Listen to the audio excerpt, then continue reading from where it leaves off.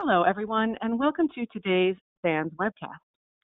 ICS515 update. What's new in the course and why detection and response in ICS is more important than ever. My name is Carol Auth of SANS, and I will be moderating today's webcast. Today's featured speaker is Kai Thompson, Certified SANS Instructor. If during the webcast you have any questions for our presenter, please enter them into the questions window located on the GoToWebinar interface at any time. Please note that this webcast is being recorded, and a copy of the slides and recording of this webcast will be available for viewing later today and can be found on the SANS registration page. And with that, I'd like to hand the webcast over to Kai. Thank you, Carol. Hi, everyone. Good evening to those of you dialing in from the Middle East. If you're doing that on what is your Sunday evening, your own fault. Good afternoon to those of you in Europe. Good morning in the US. And if you happen to dial in from Australia, are you crazy on a Saturday morning, Friday night? Yeah, kidding aside, welcome to the webcast. I'll give you a quick update of the next 30-40 minutes of what's new, just now new in our ICS515 class. With that, yeah, this is me. Some of you probably know me. So I used to work at Audi until the end of January. And now I'm where all the cool guys work except me. I'm at Dragos now, Rob Lee's company. Lead the international incident response team there. So I happen to be a lucky guy that not only can teach these things for SANS, but also work in the exact field that I'm teaching in. Just a quick overview of what we currently do at SANS when it comes to ICS. These are all the courses we currently offer.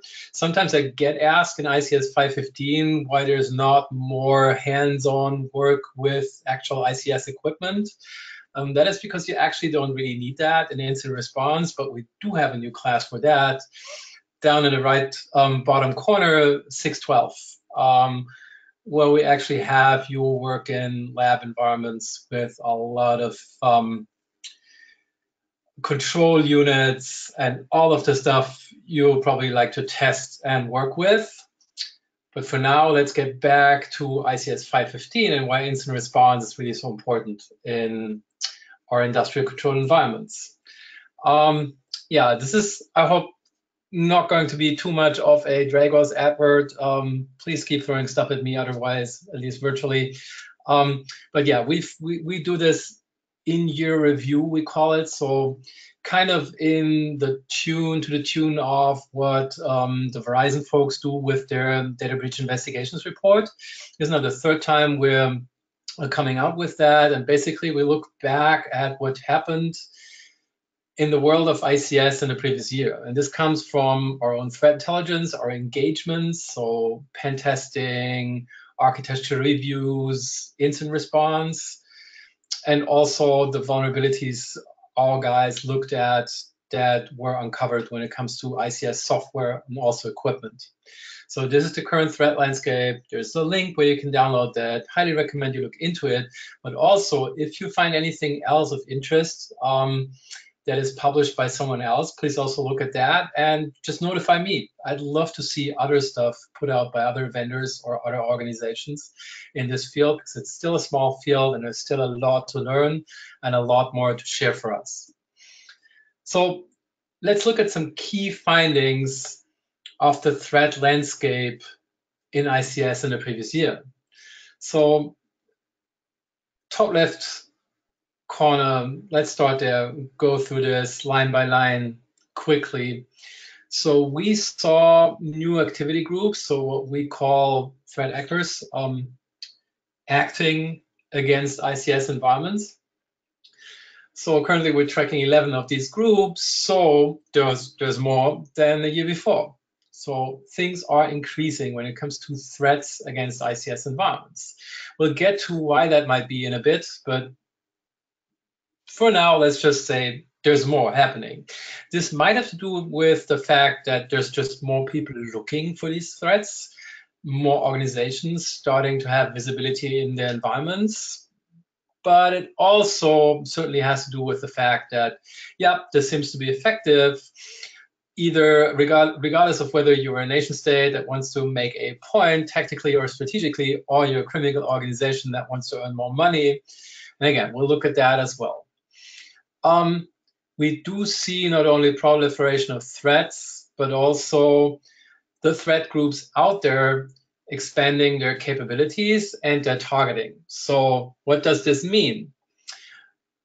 For example, one activity group that we saw in 2017, we call it Xenotime, that attacked that refinery in Saudi Arabia. You might have read that.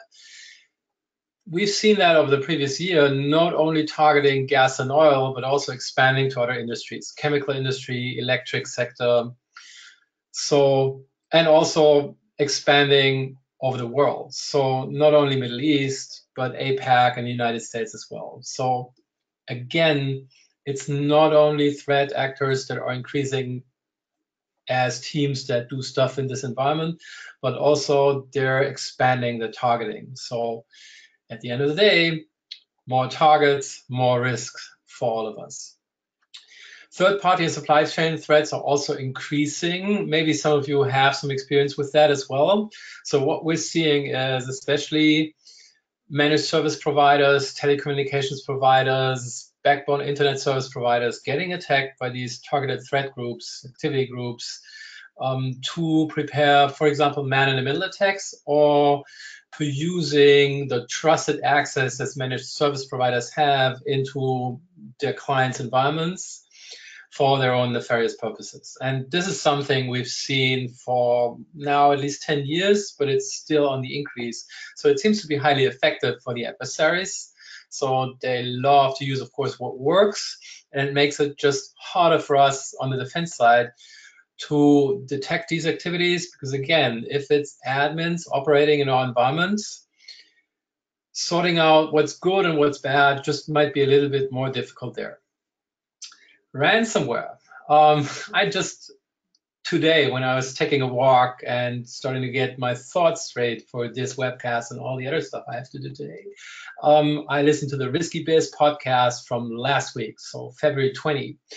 And Pat and his team said, like, well, maybe 2020 looks like the year of ransomware in ICS, because it started with a news article about, you might have seen that, CISA came out with something, I think end of last week, that there was a ransomware incident in the United States at a gas distribution site. Actually, that was not this year, but sometime last year, and it's already been reported. It's now just a CISA reporting on top of that. But yeah, ransomware in that environment. But what we're also seeing is ransomware that directly targets ICS. So it knows what ICS software looks like, and it's able to switch off certain bits and pieces of ICS software. You might want to look for that report. I think we designated that malware as ECANS, so EKANS. But there's also some other reporting out in that. And those of you that follow security reporting, you're probably very well familiar with the Norsk Hydro case of last year. So long story short, I'd say 2020 is hopefully not the year of ransomware, although it's looking like it's similar to 2019. This early in the year already, but 2019 was definitely the year of the ransomware. If you just think back to what happened last year when it comes to ransomware, with all the municipalities in the United States and Europe being attacked, all the companies, again, Norsk Hydro and other companies, there were a couple of them in Germany here as well. So this is a lot of stuff. And this means not only that ransomware, when it hits the business environment, can impact ICS. Think of your scheduling and planning systems, your ordering systems, all of the large software applications that enable you to run your business. And of course, if you're manufacturing or distributing something, have ties into the ICS environment.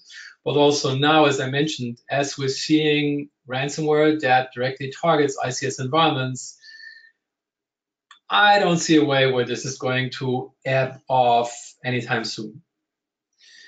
But also what we're seeing is common tactics such as phishing or password spraying or watering holes, or all of these known tactics continue to remain popular and very effective. So we're seeing just more of that. And I mean, if you've been around the block for a while, we've seen this for at least 10 years, if not more. So as defenders, we have to ask ourselves, are we doing enough to be effective in detecting these? And we'll come to that in a bit. But also what we're seeing, and again, this is a continuing story, especially when you look at ICS in the past 6 or 7 years. Adversaries are increasingly targeting remote connectivity, VPNs, and trusted VPN site-to-site connections that are stood up for outsourcing and just peer partners. Think like logistics, where you have to have lots of connections to other partners, especially when I used to work in the automotive industry. We have some of the largest and most complicated logistics environments that you can imagine, the just-in-time logistics that help you to build cars. But just-in-time means, yeah, that logistics providers have to ship the goods right to the assembly line just this minute, just now when we're starting to build a certain vehicle. So this, of course, means on the IT side, on the network side, a lot of communication and integration that happens with various managed service providers, third parties, and all of that. So adversaries leveraging these connections is a huge thing and makes detection, again, harder and overall more difficult. And also policy-wise, it's kind of hard with just preventive security measures to do a lot of effective stuff against that. It's just adversaries are leveraging the ways we organize our work environments against ourselves. This is what, from my point of view, the most important takeaway of them leveraging VPNs is. Also, what we've seen, again, you probably follow the news. So last year, think back to the fall of last year, tensions between the United States and Iran and all the things going on in the Middle East. But also, again, Ukraine, Eastern Europe isn't really quiet. It's just dropped out of the mainstream news, but there's still a lot of stuff going on. So as we're seeing escalating geopolitical tensions, there's always a chance that some party might decide that cyber actions against control environments of their adversaries might be worthwhile, and that is exactly what we're seeing. The problem with that is, of course, you might remember WannaCry and NotPetya and these things, that either intentionally or unintentionally, there's a lot of collateral damage. NotPetya, if I remember correctly, was one of the largest, if not the largest, financial damage events ever we've seen when it comes to incidents in the IT security world. So this is basically the overview of what the key findings are of the threat landscape. So let's look at what we're doing when it comes to defense. And here's the problem. So this is from the report we put out. This is looking at what we've encountered when we actually go on engagements, regardless of whether they are more of a preventive nature. So we go into architecture assessments or tabletop exercises, or do threat hunting, or even incident response. So either we help with building up a security operation, or we actually come in because the client thinks that they have an incident. 100% of the organizations we looked at had routable network connections into the operational environment. So what does that mean? So regardless of what we think about air-gapped ICS environments or firewalls that completely prevent internet access to our ICS environment, it doesn't really seem to be the case. So I still have to see an environment that is really air-gapped outside nuclear power generation, probably. In some organizations that I've worked with in the past, I've even seen actual routable IP addresses being used inside ICS environments. So it just had to do with the sizes of the environments and people responsible for setting up these networks not really knowing how else they could tackle the problems of not having enough IP addresses and probably not wanting to go the NAT way, so no address translation. So we're seeing all of that in so many different environments. So even if you think that your ICS environment is air-gapped, in scare quotes, or doesn't really allow any connection to the internet, please look again, because I'm rather certain that there is some internet connection. If there is, of course, this makes anything the adversary does in your environment just so much easier for them. So more than 70% of organizations have poor security perimeters, which allowed our red team to traverse and gain access into ICS networks. So again, that ties into the first finding probably. And probably some of you already have made those experiences in your own environment. The perimeter between the enterprise environment and the ICS environment is porous, at least, and it just has to do with the nature of how we run businesses nowadays. So I'm not really looking down on companies that have to do this. This is how we run tightly integrated businesses. Again, think just-in-time logistics, think manufacturing planning environments, or if we add in industrial Internet of Things, this is just what's happening. So we've said at least 10 years ago in the enterprise IT environments that perimeters are a thing of the past. They're no longer there.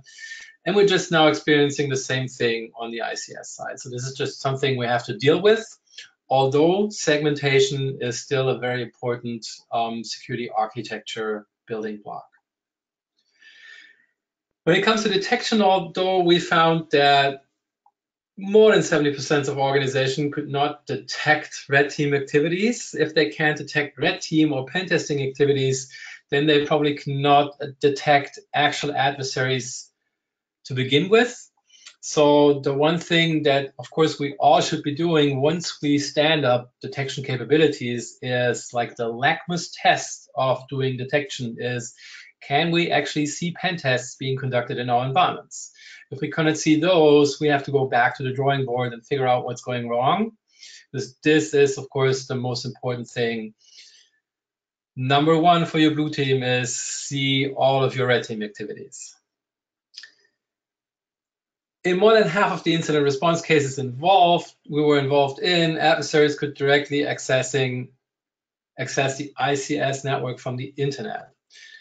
Again, if you think back to the previous points, of course, this is kind of logic, right? If there's a direct internet accessibility from the ICS environment, it's kind of natural that the adversary might be able to go back the other way, although firewalls.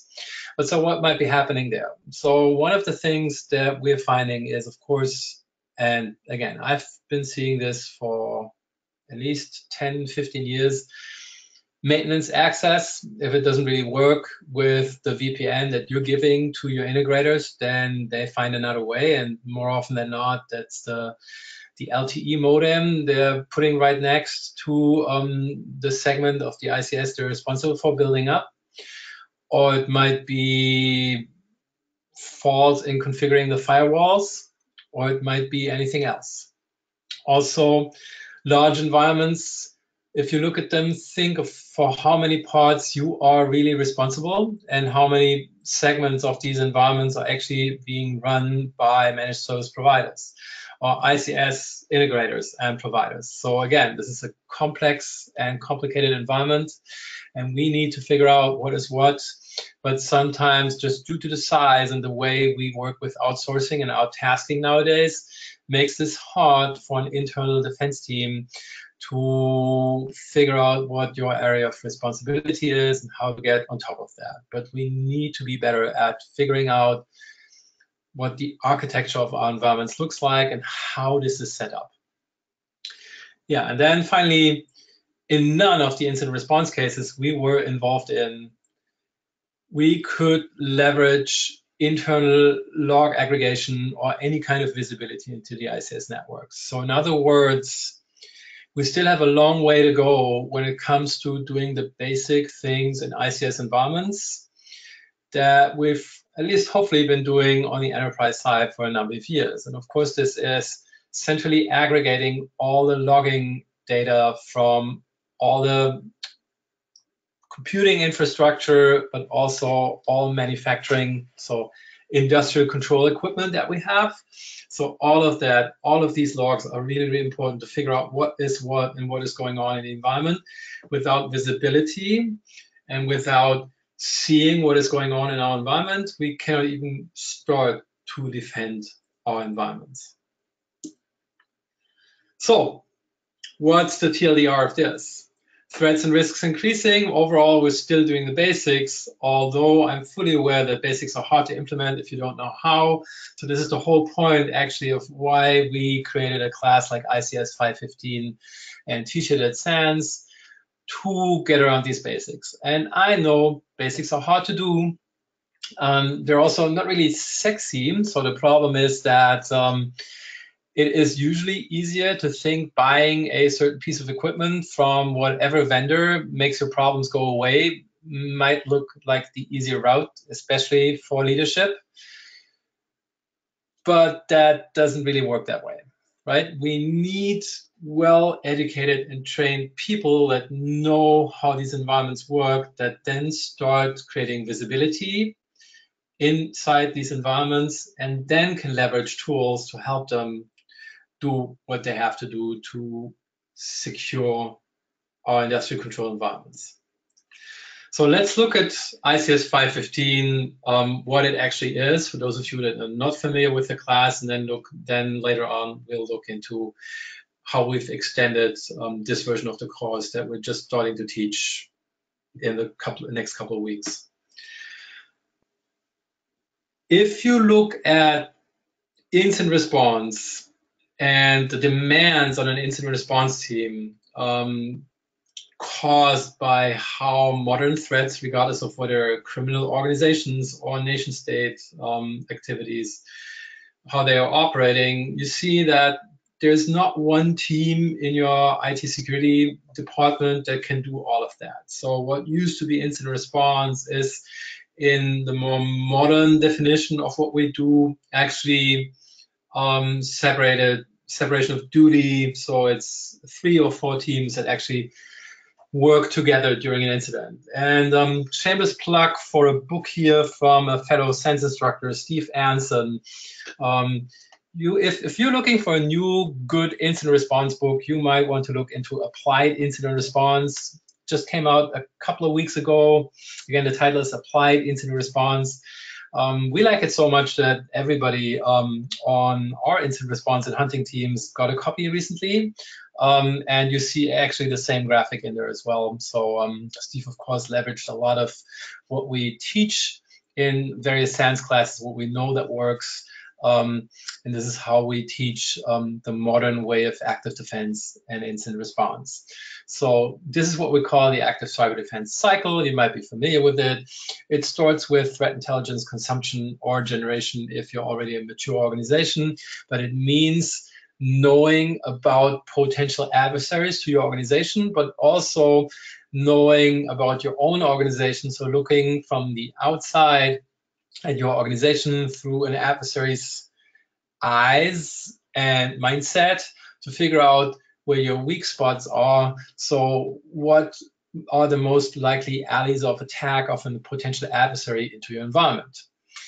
Asset identification and network security monitoring is usually what most of us do in our SOCs. So people staring at events.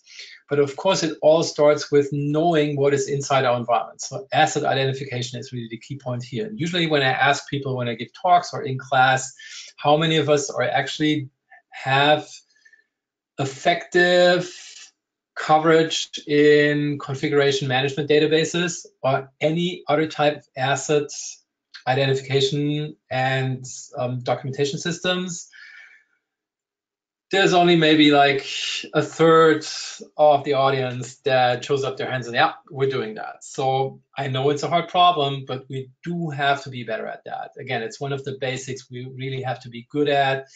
We cannot defend what we don't know we have.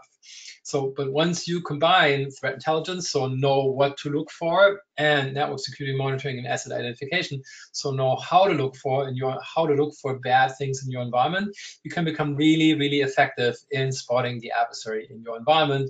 And this is where you, of course, automatically go into incident response. So incident response, as we all know, a lot of planning and preparation involved, but then having dedicated teams or task forces working on settling a specific incident. This has to be done in a timely manner. So usually, especially in ICS, we don't have enough time to go all old-fashioned and collecting full hard disk data from all the systems that might be affected. If you're dealing with large ICS or enterprise environments, you're dealing with hundreds or thousands of systems. There are certain differences between ICS and enterprise. Most have to do with the fact that you're actually not supposed to really touch ICS Windows systems because if you take them out of commission, bad things happen to the business operation, so the actual plant or manufacturing processes. So again, we teach a lot in class about how to do incident response correctly in ICS environments. Threat and environment manipulation is about learning from the threats, so malware reversing, malware analysis, figuring out weak spots in malware, but also in the environment where the malware was found. So how can we leverage either the environment or some weaknesses in the malware to get rid of the threat. So one good example is always first generation WannaCry, which contained, as probably some of you know, a kill switch. So if you were able to sinkhole a certain DNS request that WannaCry made, the infection stopped. It's usually not that easy to make threats in your environment go away, but understanding how malware operates and then messing with it. So for example, cutting off its communications abilities or making some logical changes in your environment, like firewall rules that you activate. These things actually slow down the adversary and buy your defense team time to come up with a reasonable defense and how to mitigate and then eradicate a threat. So again, this is the active cyber defense cycle. So we have more specialization and not too much workload on one team, we usually divide this up between 4 teams that work either internally to the organization or some parts might be outsourced, for example, like threat intelligence or malware reverse engineering. So why is it AC/DC? Of course, because it's rocks, right? AC/DC. But of course, also because this is the way it actually works. So I've stood up 3 teams now that work with this method. So I can confidently say, yeah, it works. But it takes people that have some training and then take some specialization and so that know what they're doing. And it takes a lot more communication between those teams. And of course, it takes dedicated people that do this on a daily basis. So network detection, threat intelligence is not something you do once a month. This is just something that has to be done on a continuous basis. And again, the important thing here, and especially when it comes to ICS, is that we quickly figure out what's going on and then come up with the safest way of mitigating a threat in the environment. The main difference between ICS and enterprise IT environments is that usually, I mean, if you shut down SAP in a large enterprise, bad things will happen and a lot of yelling will start. But the environment is not damaged and people are not injured or might even die. If you bring down the integrated safety system of a refinery and you have a fire with explosions, that is something completely different. So again, if you look to incidents like Trices in Saudi Arabia, or some other incidents like those 2 cases of power getting cut in Ukraine, 2015 and 2016. This is just on a completely different level. And the thing is, again, impact to a physical environment, especially if it's critical infrastructure, is just so much more dangerous than most of the things we can imagine in IT environments. So maintaining safety and reliability of the ICS environments that we operate in is of the utmost importance. So that's the most important difference between incident response in ICS and IT. And again, this is why we set it up this way. This is why I have the separation of duties, and this is why we operate just somewhat different to our peers in a solely IT-based environment. So what do we do in ICS515? Those of you who are not familiar with the class, in a nutshell. So it's a 4-day, actually it's a 5-day class. So day 5, to get that out of the way quickly, is the challenge day. Like in most SANS classes, we have that at the end of the week, right?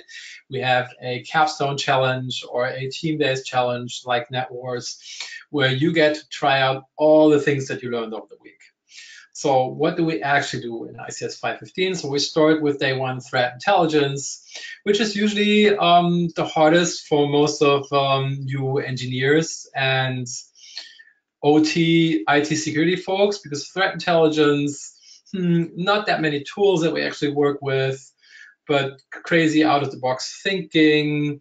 So when I studied at university, way back when, many, many years ago, I studied computer science and humanities. So to me, intelligence is always a revenge of the folks that studied humanities or philosophy, because we ask these crazy, why are things the way they are questions, and not how does something work, like engineers do and natural scientists do. So that's what we do in day 1, threat intelligence, figuring out how we can leverage that, how we can evaluate the quality of intelligence, and then how we leverage it in our environments. Day 2, asset identification and network security monitoring. So I just mentioned that. So we teach a couple of methods on how you actually make this problem solvable. So how to divide and conquer and make this actually doable in your environment. Day 3 is incident response. I mentioned some things about incident response already, so quickly go over that now. And then day 4, threat and environment manipulation, which is again just our term for you learn something about basics of reversing malware, interacting with malware or other capabilities of a threat. So it doesn't have to be malware all the time. It just might be the adversary hopping onto your control system, onto your HMI, and then start throwing switches. So like your operators would do, but in a manner that would harm your environment. So we figure out how can we track that, how can we analyze what an adversary is doing, what are their capabilities, and then what can we leverage in our environment to make the threat ineffective, buy ourselves time, and then clean up the intrusion. So most of this is about verifiable, repeatable methods. So one of the things that I continually go against when it comes to teaching or talking about incident response and all of these other things is that it still seems to many folks in the security community as some kind of magic or alchemy, and it's totally not. We want it to be verifiable, repeatable, scientific methods that are actually provable to work. Yes, we talk about tools, but believe me, tools are a lot less important than methods. If you've taken a couple of SANS classes, you already know that we usually show you at least 2 different ways of how to do things, because all tools break at some point. So again, it's more about the method than the actual tools. I can't stress that enough. So finally, updates. What's new? So those of you that followed S4 conference in Miami in late January, you've probably seen that Mitre published the ICS Attack Matrix. And we also have something in the new version of the class that we call Collection Management Framework. So let's quickly dive into what this actually is. So those of you familiar with ICS, with the Mitre Attack Matrix, you've probably seen the Enterprise Attack Matrix, which started to become a really big thing last year and also in 2018 already. But most of the buzz around it I've seen, especially in 2019. So most people started picking it actually up. But the Enterprise Attack Matrix could really be leveraged for the OT side of your environment. So I really like the Enterprise Attack Matrix. I work with it a lot when it comes to the enterprise side, but it didn't really help us with how adversaries are actually moving and attacking on the ICS side of the environment. So now we have something. It was released in January 2020. Lots of the stuff that is contained in the ICS Attack Matrix comes down to specific techniques that we've seen adversaries using against ICS environments. So again, think like Ukraine 2015 and 2016. Think again, Trices. So methods and tools that, or techniques that adversaries use to actually conduct attacks, so operations with the means of harming or disrupting or degrading or destroying ICS capabilities. That's what this is about. So regardless of whether it's enterprise or ICS Attack Matrix, where does this help me? What does this buy me as a defender? So number one, they're very effective tools to help us build a roadmap for detection capabilities. So you can actually use the attack matrix to build your roadmap for what you have to be capable of doing when it comes to detection in your environment. That has to do with, again, threat intelligence. Who's the most likely adversary getting after me? So who might be attacking my organization? So look at those groups, see what techniques they've seen using in previous incidents. Now you know what techniques you have to be capable of detecting. Now you have your roadmap, what you have to be capable of build, or what you have to build up when it comes to detection capabilities in your environment. But there's still something missing there. What do we need? What logs do we need? How much retention do we need? What devices do we need to pull these logs off? So let's go to the second part here. Oh, first of all, web page, really important. So those of you interested in the ICS Attack Matrix, this is a link where you can go to, and Carol mentioned it already. Of course, these slides will be downloadable later. So this is where you can go. These are the techniques you can see. Also, usually what the ICS Attack Matrix does, if you look at the first line here, these are the phases of the ICS cyber kill chain. So same as in the enterprise ICS Attack Matrix, those of you familiar with excuse me, kill chains, you can always, if you detect a certain technique, map it against the kill chain, so you know how far the adversary is with reaching their objectives in your environment. So how quickly you have to spin up your responses and how drastic you have to be in your response measures. So that's a really good thing. Again, to me, analysts should always be working with kill chains of some type, but knowing what to detect for what phases of the kill chain is really, really important to figure out for you what detection capabilities you have to come up with. So next portion, collection management frameworks. So what is that? You can read the definition here. So let me walk you through what this is and how we teach it in class. So if I look at the attack matrix again, it's just a, let's go back here quickly. So as you see a couple of techniques. So for example, we see data historian compromise here, or we see exploitation for evasion, or let's look at something here. We see block reporting message or block command message. So we see these different techniques, but what logs do we actually need from what devices to figure out if this technique might be used against us in our environment? So in other words, what data is collected and from where? What data do we need to collect to be able to detect this capability being used? How long is that data stored? So how far can we go back in time to figure out if an attack was going on? And what types of questions can the data answer as it relates to detection and response? So in other words, if I decided for my environment to collect all the data from all the devices, then this would not only be a very, very tedious and expensive data collection operation. So even if you're leveraging open source software or something like ElkStack, which doesn't cost you anything when it comes to licensing, it is still a huge cost when it comes to storage of the data. So you're going to need a lot of servers and a lot of space to just store the data. But it also comes at a cost to what the analysts can actually deal with. So always when it comes to detection, and you all know that, the problem is false positives and just amount of data that an analyst has to walk through when they're trying to figure out what happened.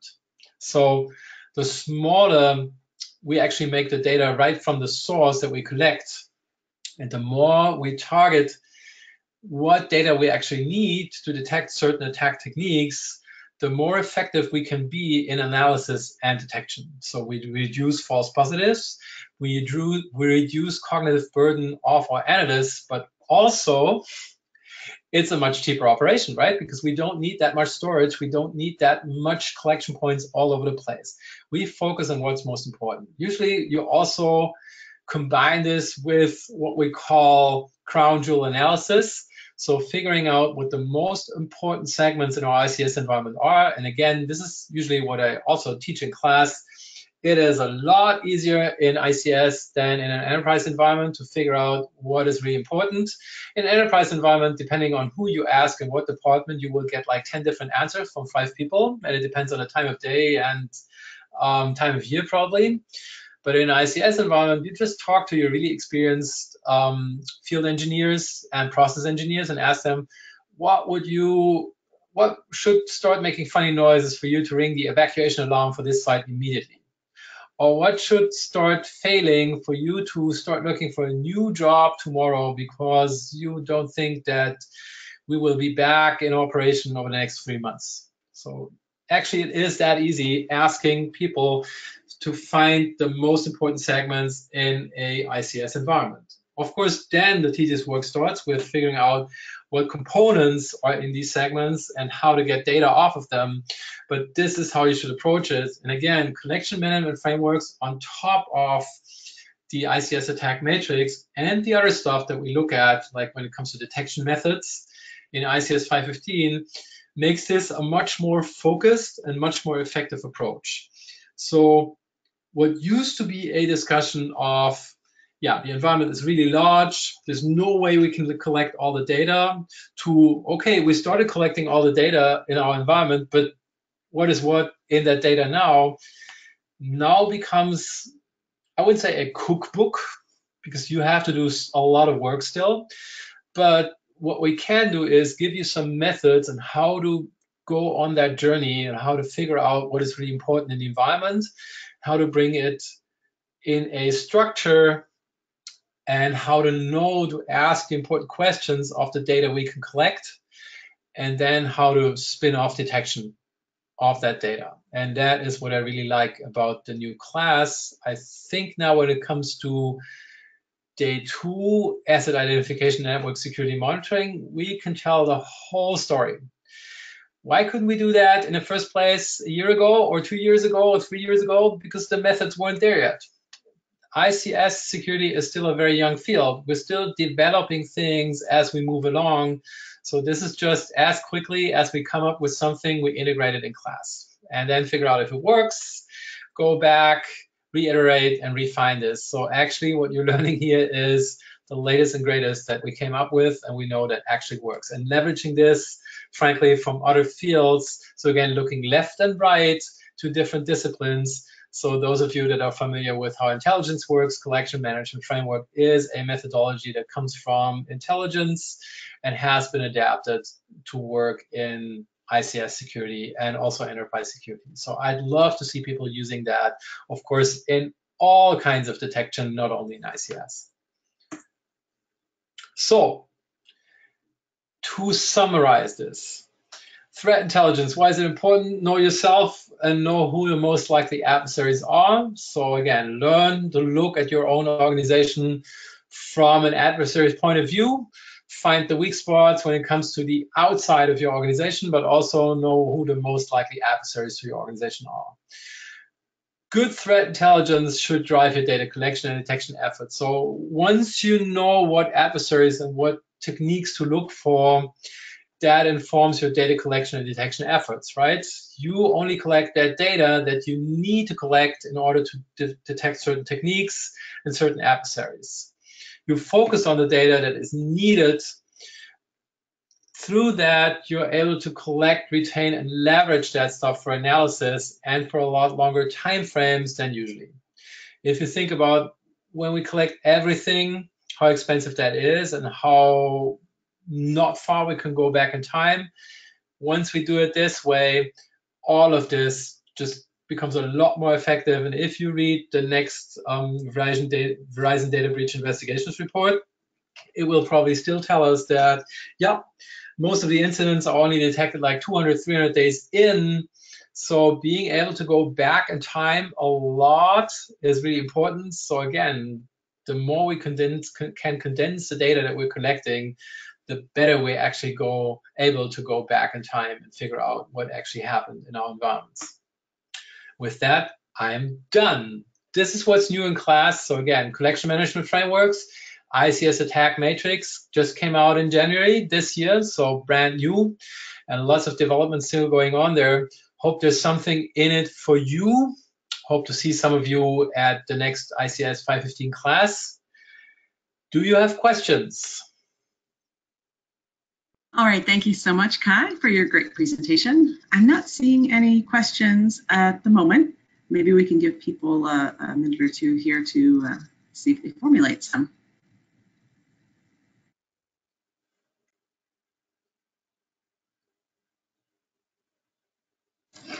In the meantime, I'd like to remind everyone that you can find your CEUs for all completed webcasts by logging into your SANS portal account, navigate to your account dashboard, then click My Webcasts.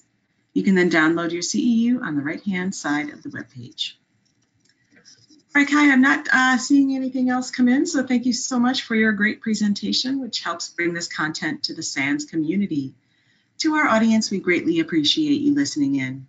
For a schedule of all upcoming and archived SANS webcasts, including this one, please visit sans.org/webcasts. Until next time, take care, and we hope to have you back again for the next SANS webcast.